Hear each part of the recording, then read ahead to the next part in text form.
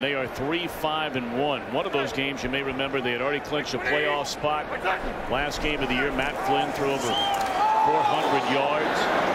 What a catch that was! Now you see a play like that, and it makes you wonder where in the world Laquon Treadwell's been for 2 years. Yeah, that's what they want to see out of him. He makes a heck of a catch on this, and how about Case Keenum? Look at that grab. He's got a big radius as tall as he is. Keenum, he gets sandwiched pretty good in the pocket. That's a great catch by Laquon Treadwell.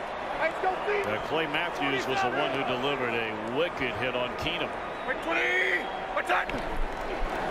Gonna run it. McKinnon. Tell you, when this guy touches the football, good things tend to happen for the Vikings. Remarkable right there. You know, John Madden once said that eventually these gloves are so good that they're going to catch footballs without even having to have a hand in them. But it has certainly helped. The gloves have certainly helped. That's a great line. Not a surprise that would come from the Hall of Famer John Madden. All right, implications now.